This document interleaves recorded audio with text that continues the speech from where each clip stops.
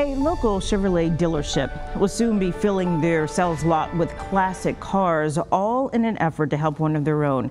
CMA's Colonial Chevrolet in Chester recently had a longtime employee, Donnie Foster, lose his left leg in an accident. Now the dealership and its employees are doing a fundraiser to help their friend. Foster has more than 30 years with the Chester Chevrolet dealership, but has been out of work since the accident.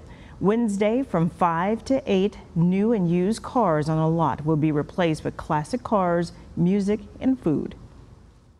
We're selling hamburgers and hot dogs, t-shirts.